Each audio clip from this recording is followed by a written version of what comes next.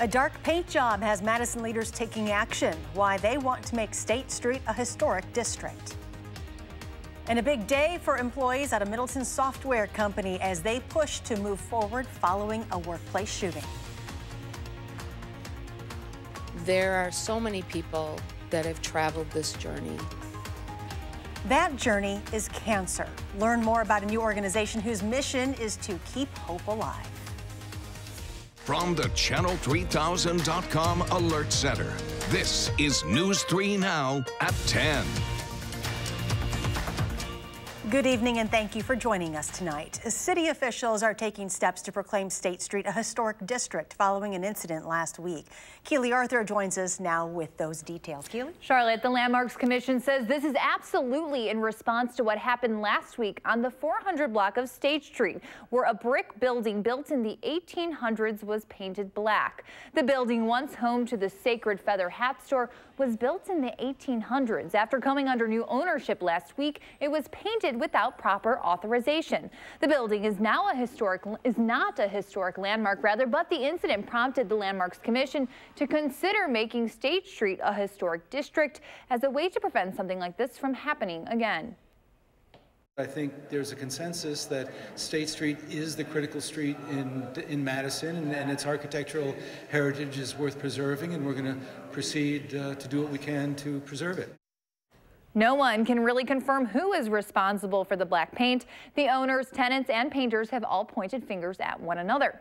The Landmarks Commission held a meeting tonight. No one was against the proposal, but officials say there will need to be more discussion before this gets turned over to City Council, who will need to make an official vote. Charlotte?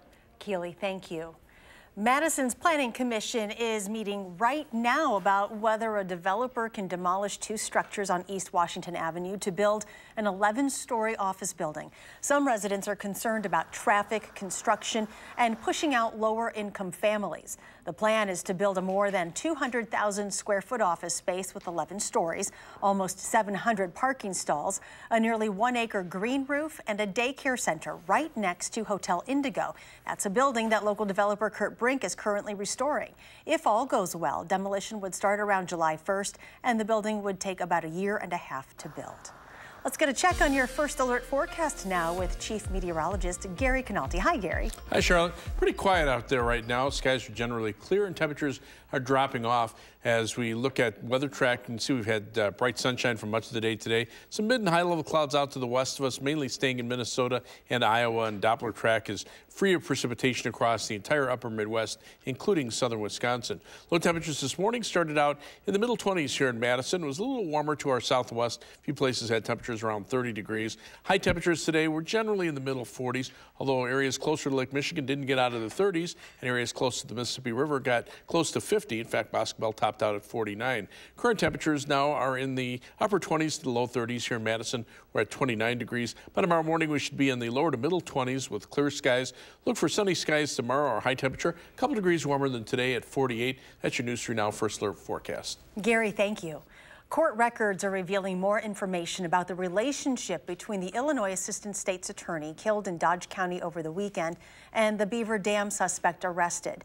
DeKalb, Illinois County record shows Stacia Hollinshead was granted a restraining order against Ulysses Medina Espinosa in 2016. They also show the two were involved in a divorce, and Hollinshead sued Medina Espinosa for child support. The DeKalb County State's Attorney's Office posted on Facebook calling Hollinshead's death the worst possible outcome of domestic violence. Beaver Dam police say they're still investigating the relationship between the two and what led up to the homicide, which happened in a home on East 3rd Street Saturday afternoon. What we're doing with our district attorneys, he's working with the district attorney in Illinois, and we're trying to make sure that this information that we have received is factual and up-to-date and current information for proper charges. Beaver Dam police say the Sycamore, Illinois Police Department is now assisting with the investigation as well, and Medina Espinosa will likely appear in court within the next couple of days. Employees at a Middleton software company are moving back into their office following a workplace shooting. Paradigm posted on Facebook that the office has been repaired and remodeled since last September's workplace shooting. 4 employees were shot. They are now back at work full-time. Officers shot and killed the shooter. Paradigm used to be known as WTS Paradigm and is a software company. Seniors at Baraboo High School spent today at the Illinois Holocaust Museum as the district works to learn and grow from an incident that brought them attention and threats from across the world. The field trip comes a little more than 4 months after a prom photo appearing to show students giving a Nazi salute went viral online. In the months since, the school district and the community have worked together to learn and grow from that controversy. In addition to today's field trip, the district has also hosted several guest speakers and other events to speak out against hate and bring the community together. We asked the Baraboo School District for an interview about this trip. They declined, saying they are focused on serving their students, families, and community as they work to heal and grow. Lawmakers continue to react to the summary of Special Counsel Robert Mueller's report. The report was given to Attorney General William Barr on Friday. Barr's summary says there was no evidence of collusion between the Trump campaign and Russia during the 2016 presidential election. While the president and his team are claiming full exoneration, Democrats continue to press for the full release of the report. Whether or not you're a supporter of President Trump or not, whatever you feel, there is no good reason not to make the report public. The president said today it wouldn't bother him at all if the full Mueller report was released. The attorney best known for representing porn star Stormy Daniels was arrested today. Michael Avenatti is facing multiple federal charges, including bank and wire fraud. U.S. attorneys say he threatened Nike just last week, demanding more than $20 million in payments. They also believe he embezzled $1.6 million of a client's settlement money to pay his own expenses and debts. Avenatti could face up to 50 years in prison if convicted. 12 people accused of facilitating a multi-million-dollar college admissions scandal pleaded not guilty before a judge today. All 12 were charged with the same felony offense, conspiracy to commit racketeering, which carries up to a 20-year prison sentence. The man at the center of the scheme, a college admissions counselor named Rick Singer, has already pleaded guilty and is cooperating with prosecutors. Restaurants across the country are struggling to staff their kitchens, a problem not unusual here in Madison. In some cases, restaurants have had to limit their growth or even close because they can't find enough people to work. Some restaurants in our area have improved their benefits packages and wages to try and combat this issue. Well, after 6 years in business, the Middleton Hills location of Menchie's Frozen Yogurt is closing. According to a Facebook post, Menchie's will close on Sunday, March 31st. Someone bought a $2 million Powerball ticket in Racine over the weekend. The winning ticket was sold at the Speedway on Green Bay Road. The store will also receive a $40,000 payout. The next Powerball drawing is Wednesday for an estimated $750 million. It is a story you'll only find right here on News 3 Now at 10. There's a need for families to have a support network, to know that they're not going through this alone. Battling cancer can be lonely, be it for humans or pets, but there's a new group that's ready to fight with you. The special Do Something Good story is next.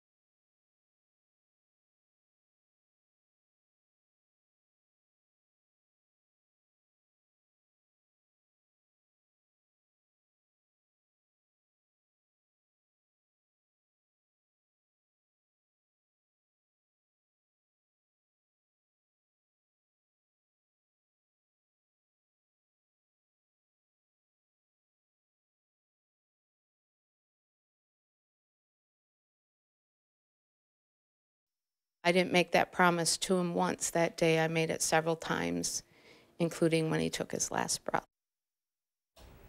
This is a love story, and in this love story, there is heartbreak and there is loss. But from the loss comes a fire to do something good, simply because of a promise made. Good boy, Luch. For many people, dogs are their children. That's a good boy. Good girl, Llama. Their family. An undeniable truth for Beth Vinny and her Great Pyrenees Tundra, her new Famara, and her other Great Pyre, Luciana. They are very bonded to their family and to those that they feel that they need to protect. And they are known as a gentle giant with a very kind soul and extremely intelligent. But there's one dog Beth remains bonded to and always will be. Czar had me at hello when I first saw him at 4 weeks old. Czar was Beth's first peer. He was very noble, he was very regal, he was kind, he was generous, he had a lot of pride. That pride especially came to light when he was part of the Pet Pals program at what was then called UW Children's Hospital, visiting the littlest patients battling big illnesses. Some of them were terminal in nature, and Czar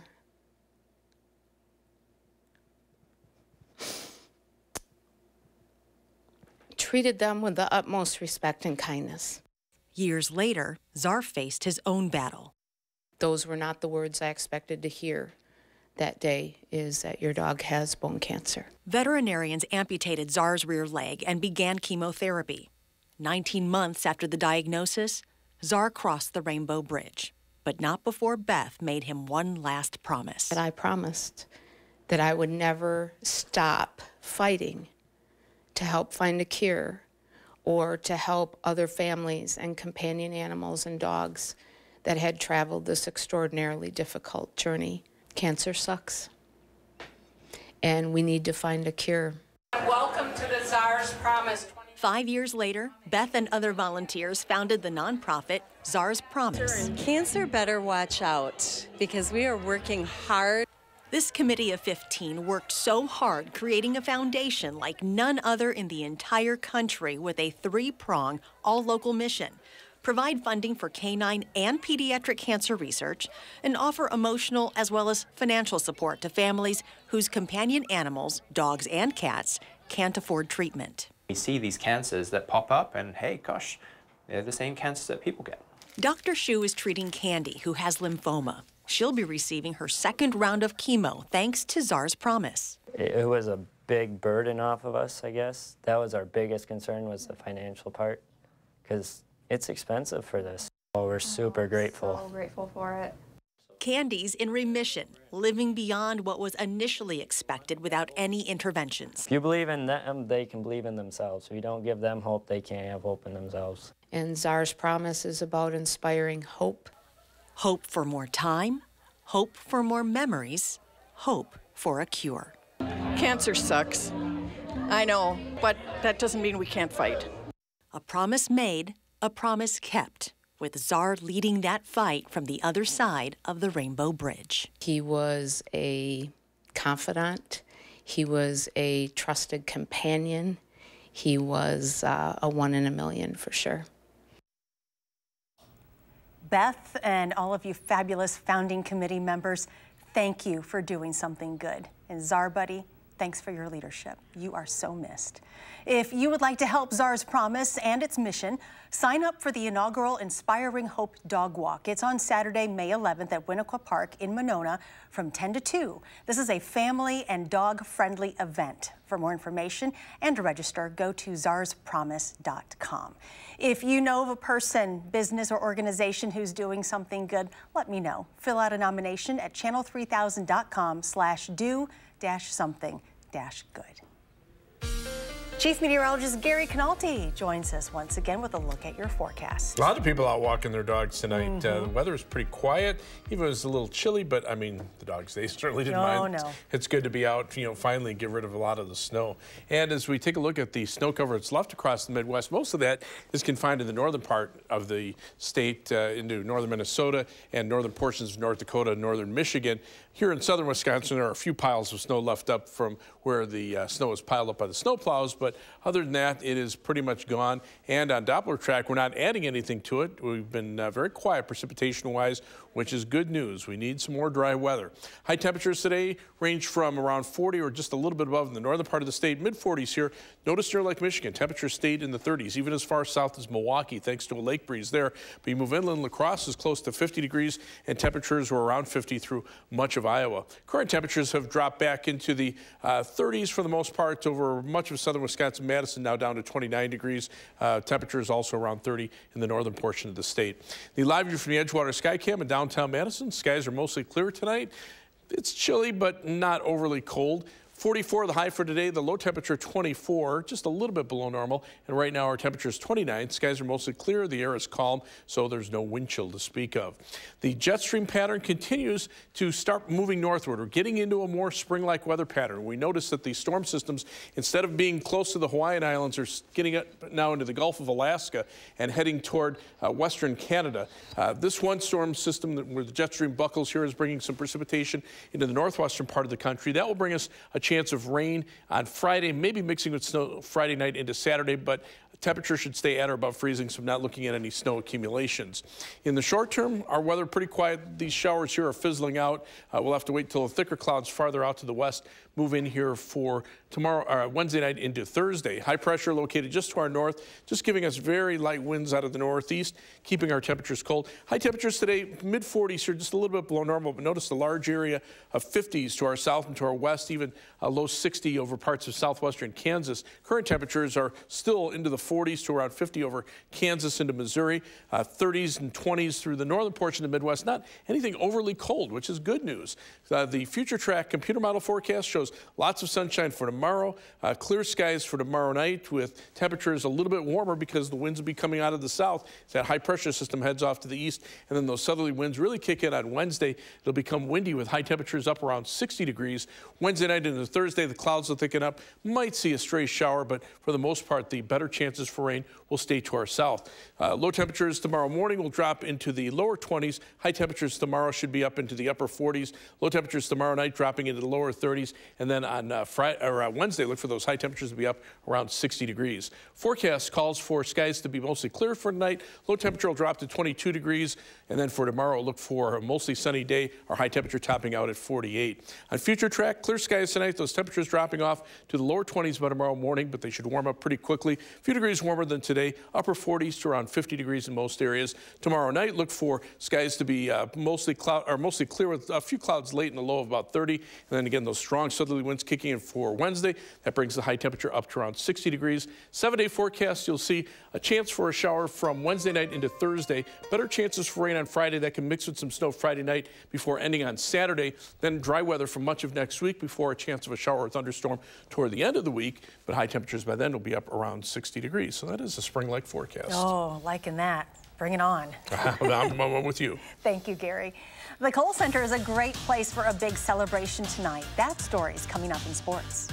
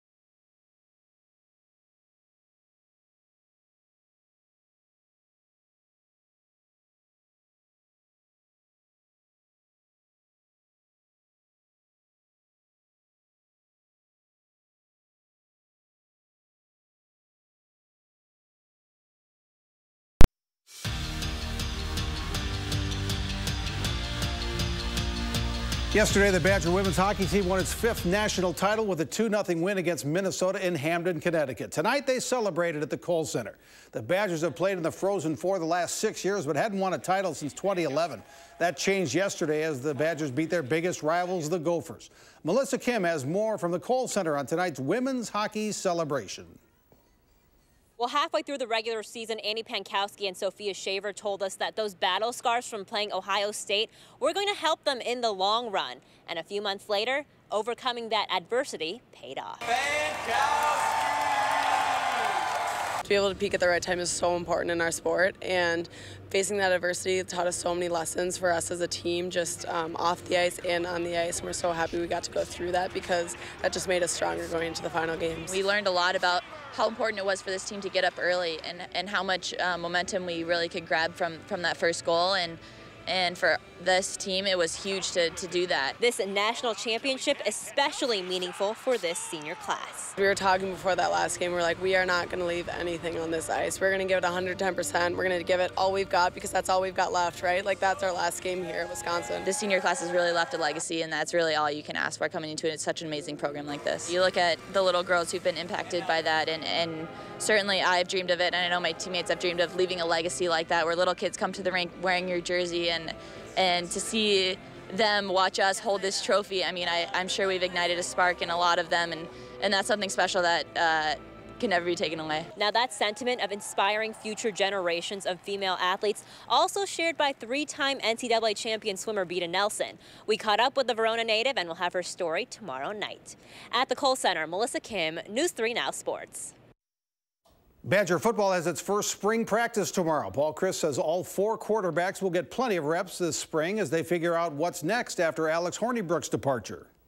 In your mind, if you're trying to see who's going to be the starter out of spring, then you better give them more snaps early, right? You got to narrow it all down quicker, and we don't have to do that right now. Opening week is here for the Brewers. They'll play the Cardinals at Miller Park Thursday afternoon at 1:10 to open the 2019 season.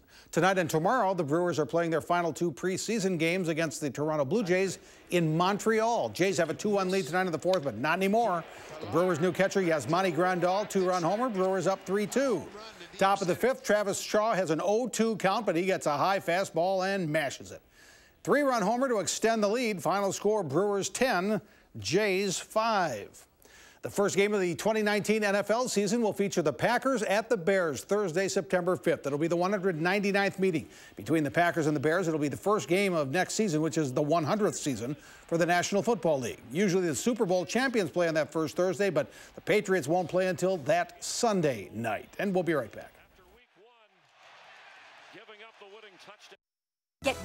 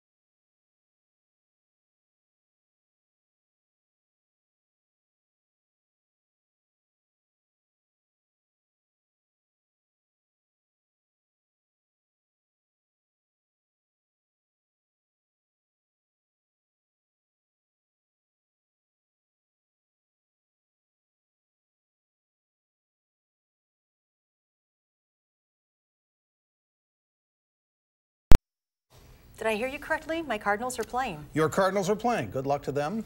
Yes, I know. They do need some luck. There aren't many of you around here, you know. I know. Yeah. I know, it's bold. They start the season against the Brewers. They end the season against the Cubs. So, Gary, ask Gary what he thinks about the Cubs. Yeah. As a Cubs fan. No comment. Yeah, okay, great. I'll comment on the weather. Pretty quiet out there right now. 29 the current temperature in Madison. Skies are generally clear. Look for temperatures to climb to around 60 by Wednesday and Thursday. Maybe a shower chance then. Better chances for rain on Friday, mixing with snow before ending Saturday. Then a warm up next week. Temperatures around 60 by the end of the week. All right, thank you. Thank you for joining us. Do something good, and we'll see you back here tomorrow.